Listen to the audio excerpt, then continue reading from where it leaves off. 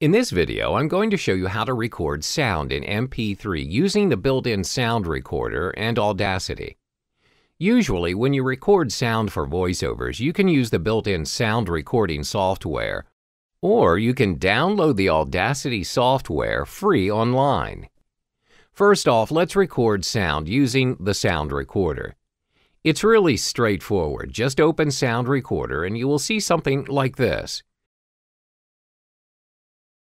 Next, to record sounds, just click Start Recording, and as you can see, the software is recording your voice as you speak.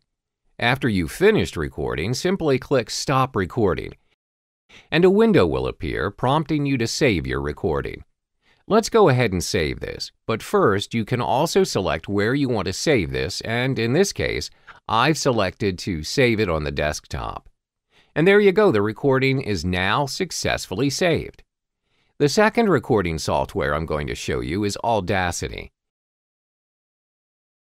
You can find this online and download it for free. After you've downloaded and installed the software, open it, and you'll see something like this. This will be the main interface on which you can record or edit the sounds. On the top left portion of the screen, you can see 6 buttons, which are Pause, Play, Stop, Skip to Start, Skip to End, and Record.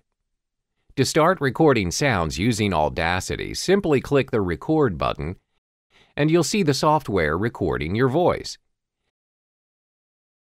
After you have finished recording, click Stop to stop the recording.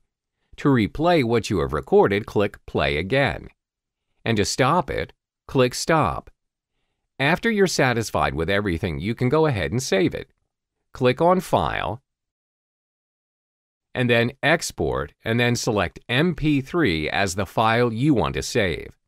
At this point, you can also select where you want the file to be saved, and in this case, I selected Desktop. Click Save. Then a new window will appear, prompting you to insert the details of the sound clip you have created just now. The fields are artist name, track title, album title, track number, year, genre, and comments. You can fill these out if you want. After that, you can go ahead and click OK. So there you have it. That was how you record sounds in MP3.